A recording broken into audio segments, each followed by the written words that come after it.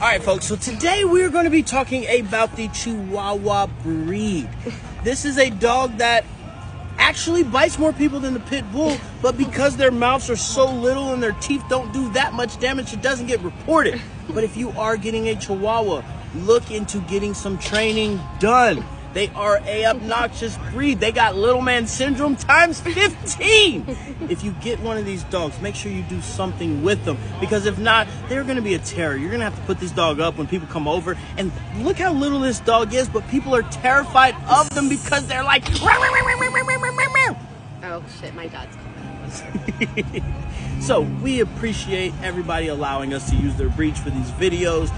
Do a little bit of research. If you're getting a Chihuahua, they're a good dog. They got small poops. They don't have long hair, so you don't got to worry about grooming them, anything like that. But I will say, get some training done and make sure you stay sharp, my friend.